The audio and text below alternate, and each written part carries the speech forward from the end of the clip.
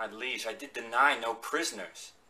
But I remember when the fight was done, when I was dry with rage and extreme toil, breathless and faint, leaning upon my sword. There came a certain lord, neat and trimly dressed, fresh as a bridegroom, and his chin new reap showed like a stubbled landed harvest home.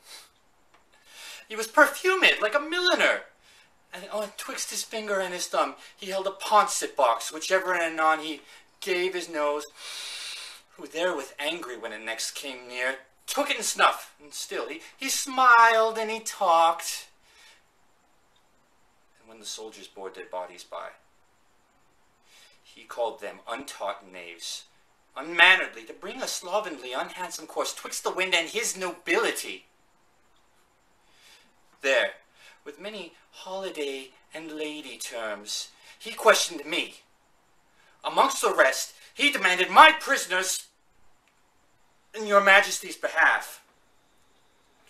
And I, all smarting with my wounds being cold, to be so pestered with a popinjay, out of my grief and my impatience, I answered neglectingly,